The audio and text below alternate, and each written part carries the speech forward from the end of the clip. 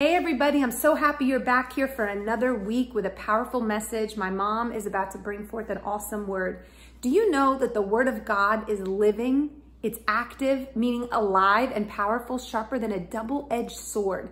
And so what does that mean? It means God's word, when we hear it, when we listen to it, when we read it, it goes in and it judges the intentions of our heart. It's amazing. It's living and alive. So be encouraged as you listen now to the word for this week.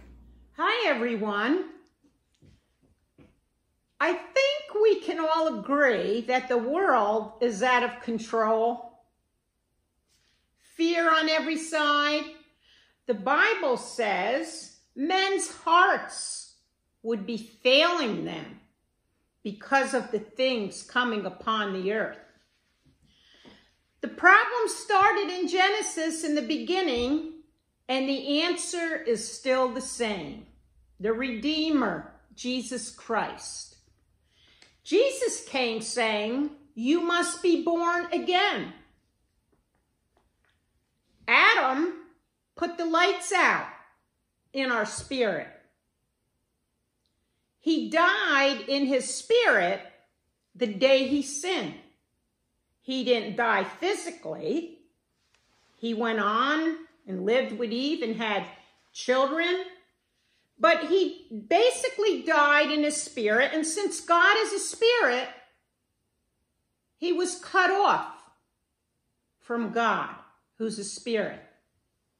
Satan sinned and was cast out of heaven. Adam and Eve sinned and were cast out of the garden, out of God's presence. Why? Because God cannot be in the presence of sinners or sin. The good news is still the same. God promised a Savior, a Redeemer, who would redeem mankind, Adam's race, and restore us back into the presence of God. The Savior had to be a man, a human like us, to redeem humans back to God. But he could not come out of Adam's fallen, sinful race. This human Redeemer could not have any sin in order to die for sinners. And God promised he would come from the seed of the woman, the virgin. The scriptures say the virgin would give birth to a son. The Holy Spirit overshadowed her, so the seed or the child in her would be called the Son of God. Jesus was coming as a lamb to be slaughtered or sacrificed for the sins of the world. Matter of fact, John the Baptist, when he saw Jesus coming, John was the forerunner, as the scriptures say. He would come to prepare the way. Well, John, when he was baptizing the Jews in the Jordan River, he saw Jesus approaching and he yelled out, "Behold, the Lamb of God who takes away the sins of the world." Jesus had to be a human like us, but he could not come out of Adam's sinful, fallen race like you and I. That's why the scriptures call Jesus the second Adam. Because Adam in the garden was the first son of God. And Jesus was the second son of God. But there was a difference here. Jesus was not just the Son of God. He was God come down, humbling himself as one of us, as a human, to be able to be that perfect sacrifice. The wages of sin is death, so Jesus would have to come and take that penalty of death for all of us, for our sins. The good news is he came. He came. I want to go talk for a moment about the great apostle Paul. Jesus chose all his disciples, and he chose Paul. His name was Saul. He was a very devout Jew from the Pharisee sect of priests, And he was going on a mission to either kill or imprison every Jew that was not following Moses' law and following Jesus' law, Jesus Christ. He already put to death Stephen, a devout Jewish follower of Jesus, when a light from heaven came down and struck him blind, and he fell off his horse, and he heard a voice from heaven speaking, and he said, "Who are you, Lord?" And the voice said, "I am Jesus, who you are persecuting. You can't kick against me, Saul." And later, Jesus called Saul and changed his name to Paul. Matter of fact, Paul wrote most of the rest of the scriptures and the letters to the church, to the believers, the Jews and the Gentile believers. And I just love reading his words to us in the book of Romans. Oh my gosh, it's incredible. You have to read the book of Romans. He starts out saying there's no excuse for anyone to not believe in God when God's creation is all over the place. And then he goes into later what can separate us from the love of God in those same chapters in Romans. But I want to first talk about in the letter to the Ephesian church, which Paul personally is speaking a lot to us non-Jews who became believers in his Jewish Messiah. And he starts in chapter 2 by saying, "I want you to remember that you Gentiles," which means the non-Jews, okay, "you guys were outsiders. You were dead in your sins." Now remember, we said Adam died in his spirit, and Jesus comes along saying, "You must be born again in your spirit." And so here the apostle is trying to remind us Gentiles about the humility that the Jewish nation was the only ones that knew God, knew his laws, obeyed his laws, had the law, and all other nations of Gentiles were excluded. No one else knew the one true God. No one else had his laws.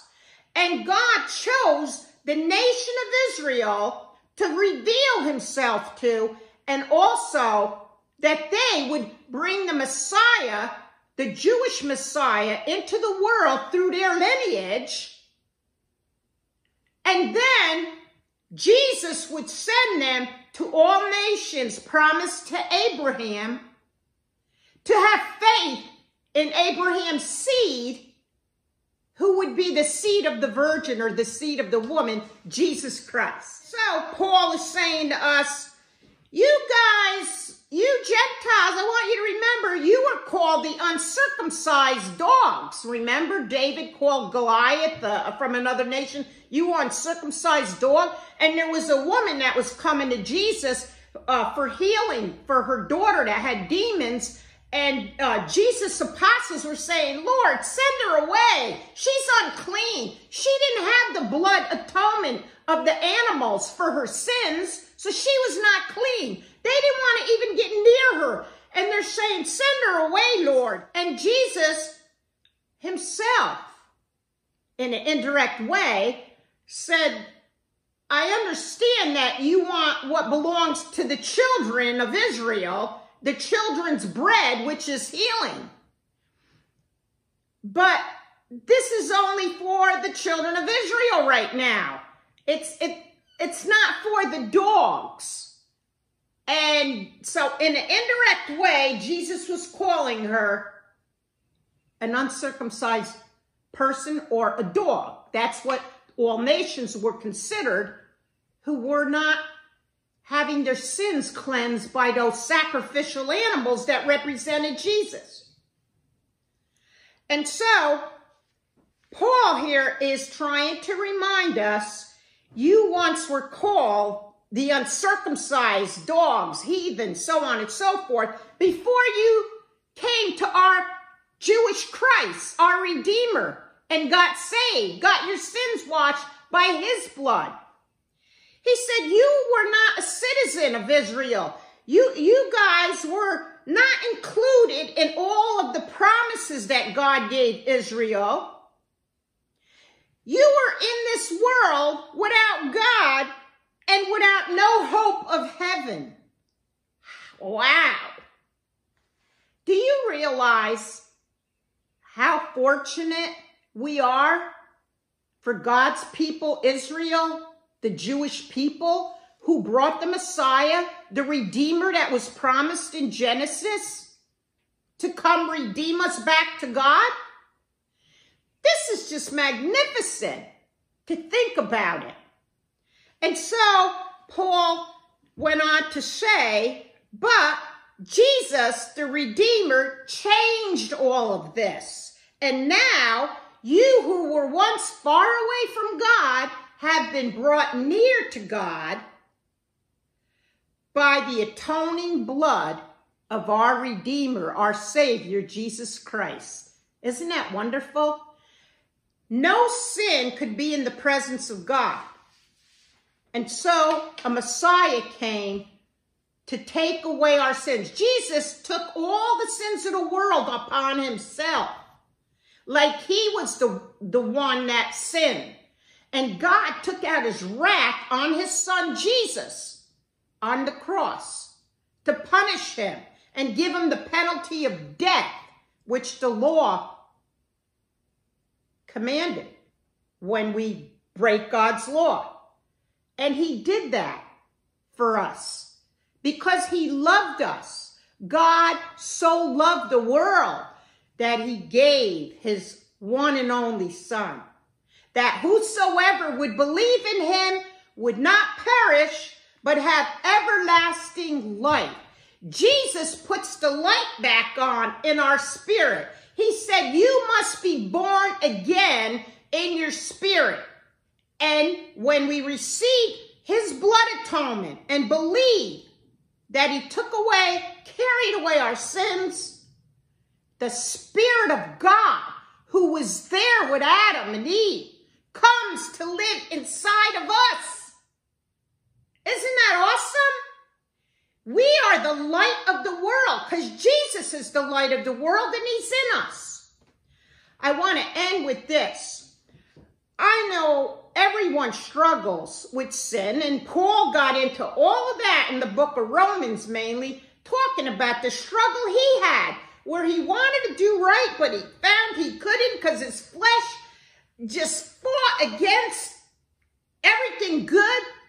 And that's why when we die, our flesh can't go to heaven. It goes back to the dust. Although Jesus does promise to raise it back to life one day. But our spirit goes right to be with God. The Bible says in Proverbs 24:16, although a righteous man may fall 7 times, they will rise again. So when you have a struggle with sin, I don't care what it is, but if you're a Christian and you find yourself struggling and you slip into sin, now I'm not saying you daily live in sin like we used to before Christ, but you slip into a sin, because sin is pleasurable, but the wages of sin is death. But if you keep slipping, remember this, a righteous man, and what makes us righteous? None of our goodness. The blood of Jesus makes us righteous. So if you're a righteous person, cleansed by Jesus' blood, and you keep falling into a certain sin, never give up. Because Jesus already paid for every sin you're ever going to commit. And he just wants you to know he loves you. And he says, come on, get back up. Try again. As long as you're trying, that's the important thing. And you will overcome. I'm going to end with, I know I said that a scripture ago, but I really am going to end with Paul's words in Romans chapter 8. He went on to say, after all Jesus did for us, because he loved us and gave up his life for us, can anything separate us from the love of Christ? No. Exclamation point, he says. No matter what we're going through on earth, if it's the virus, if it's the worst scenario, death, he said, no matter what we go through, Jesus gives us overwhelming victory because he loves us. I am convinced nothing can separate us from God's love, not death, not life, no angels, no demons, no fears of today, no worries about tomorrow. Not even the powers of hell can separate us from the love of God. No power in the sky above or in this earth below. Nothing in all creation will ever be able to separate us from the love of God that has been revealed to us by our Lord Jesus Christ. All right, guys, well, as Mom said, Jesus Christ is still the answer for every problem that we face today. And you know what? He is the cornerstone that holds us Gentiles and Jews together. My hope is built on nothing less than Jesus' blood and his righteousness. I dare not trust the sweetest frame, but wholly trust in Jesus' name. Christ alone, cornerstone, weak made strong in the Savior's love. Through your storm, he is Lord, Lord of all.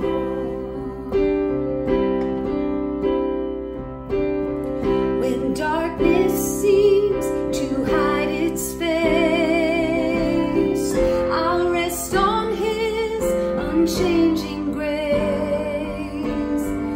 In every high and stormy gale, my anchor holds within the veil.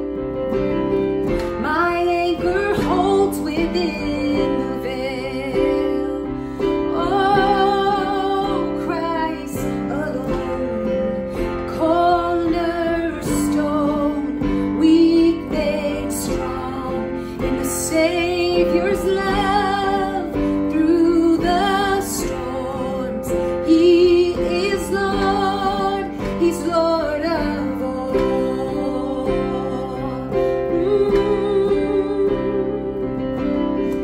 When he shall come with trumpet sound, oh, may I then in him be found, dressed in his righteousness alone,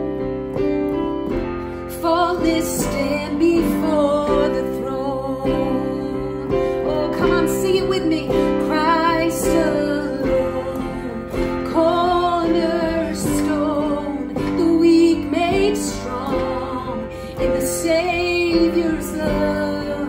Through the storm, he is Lord, Lord of all. Christ alone, he's our cornerstone. The weak are made strong in the Savior's love. And through your storm, he is Lord, and he's Lord of all. I hope you guys really got something out of today. I hope it really spoke to you. And you know, like I said in the beginning, God's word is alive. So when you hear his word, it goes in you and it's going to do something powerful. So please remember this week to go online and give at laborloveusa.org. Remember us in your giving. And every time, remember, when you sow, the scripture says, whatsoever a man sows, he shall reap. And this week, you know, I've really been thinking a lot on sowing, being generous in our giving. And whether it's encouraging a friend or just doing something nice for somebody, if it is in your tithes and offerings, you know, be generous in your giving. You know, my dad would always tell us, if you're going to leave, you know, the waitress $3, just leave $5. You know, if you're able to do that, go a little bit above and beyond, because that little bit makes a big difference. So we love you guys. Have a victorious week, and we will see you next week.